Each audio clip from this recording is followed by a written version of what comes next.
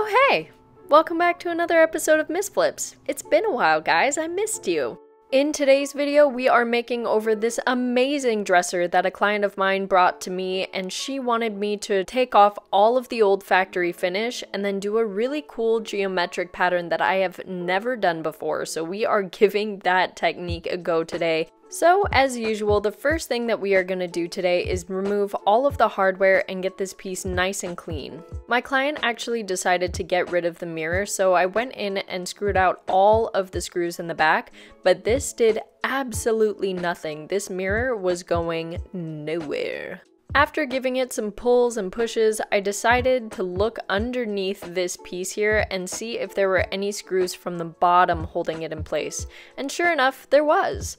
But unfortunately, this did not solve the issue. Whoever made this piece definitely ensured that this mirror was there to stay. So I cleared it with my client and we decided that the best method was just to cut it off with a saw. So I did it. I did that. Exactly that. But it unfortunately cut off a little bit of the veneer, so I am going to have to repair that.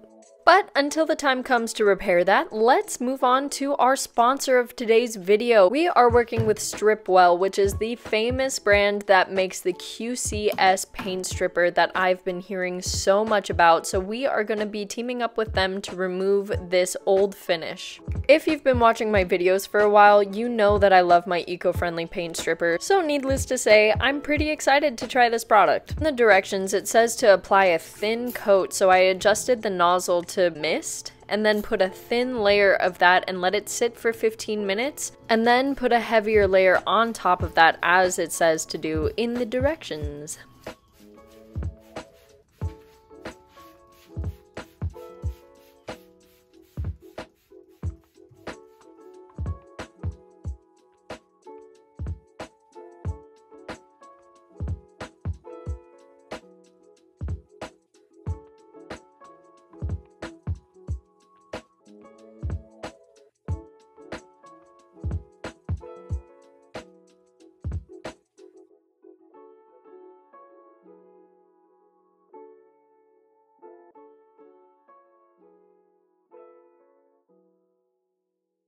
Keep in mind that whenever you're dealing with anything, whether or not it is eco-friendly, make sure to use a mask, especially if you're spraying, because that stuff is going into the air and you are inevitably going to breathe some of that in unless you're wearing a respirator. So always keep safety in mind first, regardless of what the label says. So after following the instructions and applying a significantly thicker coat, I let it sit for a couple minutes and then tried out scraping a little corner of it, but unfortunately I was a little too hasty and didn't let it sit for the recommended amount of time. But even so, it still removed a good amount of the finish, but I decided not to rush it and just applied a little bit more to that corner that I stripped. Look at the finish just dripping off. It is literally melting off of the piece, and I have never experienced stuff that works this well. I typically use Smart Strip, and don't get me wrong, I love Smart Strip and I think that it is a great product, but even with that product, I do not get the results that I do with this. I have never seen a paint stripper work this fast and this well. I am literally scraping off all of the tint, all of the stain, all of the finish. As you can see, the stuff that I'm scraping off is a really dark color, which is all of the stain that they put onto the wood, and it's just all coming off. Another awesome thing about this product is that if it ever does dry out, all you have to do is just apply a little bit more and it'll come right off again. And in all of these little corners and details, I just went in with a steel wool, like one of those really fine steel wool brushes, sprayed a little bit of the stripper on there, and just scraped all of that finish away. I didn't even have to wait for it to sit a little bit. I just sprayed it on right then and there and scraped, and it just melted off. It's genuinely shocking. Now, when I got to the drawers, this is when I was hit with a little bit of surprise. Look at what I uncovered. This is what was underneath that old finish, an amazing burl wood. And once everything was dry, I was able to sand down with a 220 grit, and I didn't even have to do basically anything. I was putting so little effort into it just because the majority of the finish had already been scraped off by the stripper.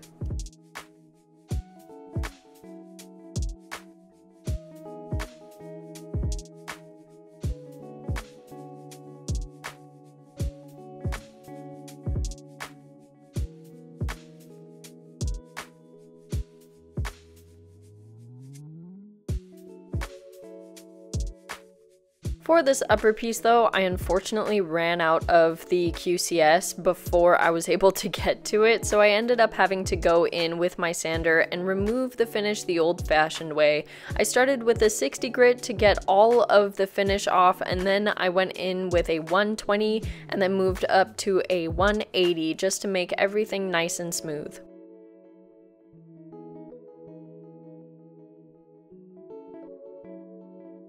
To repair the damage that I did with the saw, I went in with some Bondo and mixed in the hardener and then applied it to the missing veneer areas where it was uneven from the rest of the surface. Once this first coat of Bondo dried, I made sure to go in there with a second coat just to make sure that there were no empty holes or crevices that were left unfilled and that it would just be one solid piece of Bondo on top of here.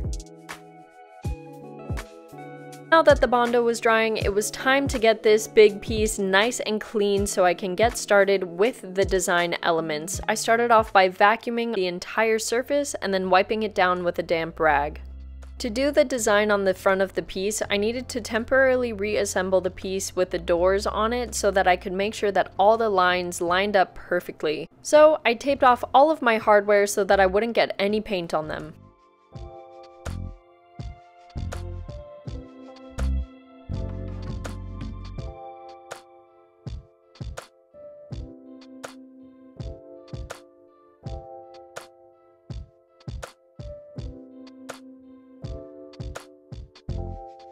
This piece is actually going into my client's daughter's room, so I decided to sit down with her and come up with a design that we both liked. And if you couldn't tell, she is thrilled. But once the design was complete, it was time to get to work. So I don't have one of those cool compass tools to draw circles, so we're opting in to use pot lids and random things from inside the house to make these circles.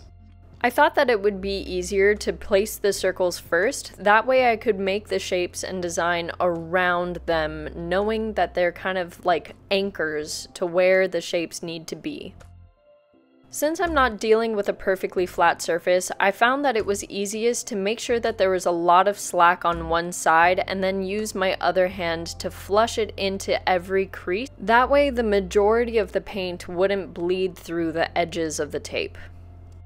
Since I'm using about 6 different colors, I opted for these little sample size containers of paint, and this was a huge money saver, especially considering that I'm probably not going to use a lot of these colors again, and I was still able to get a nice even coat with this minimal amount of paint, and I even had a little left over for touch-ups.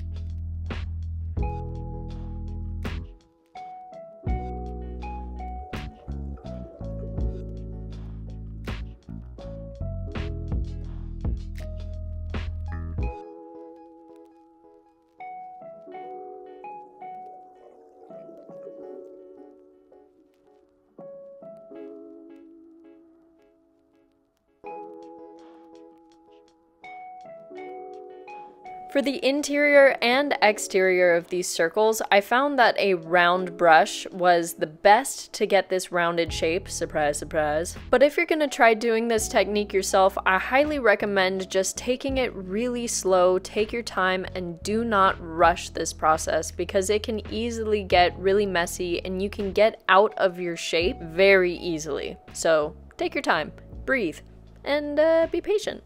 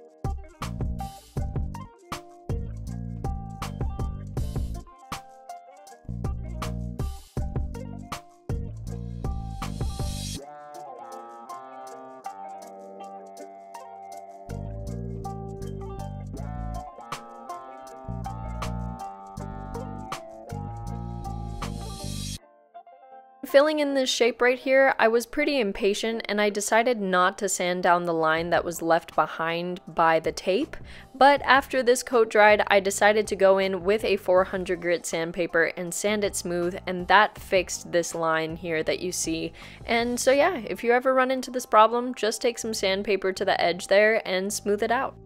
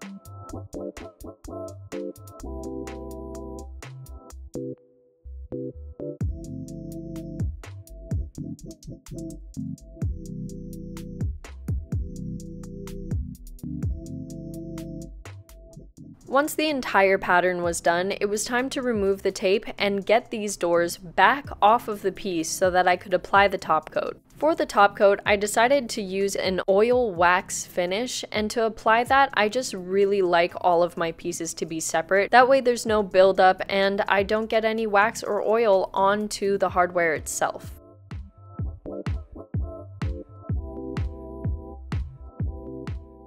To apply it, I'm just working with an old t-shirt and I'm going in small little circles and then wiping away the excess once I let it sit for a little bit. And let me tell you, I was pretty gushing over this wood grain here. It was absolutely amazing to uncover this under all of that old finish. I cannot believe that this was what was under there. It's beautiful. But anyways, after letting it sit for a little bit, I went back in and did a second coat over the entire thing, and once again making sure to wipe it down smooth after applying it.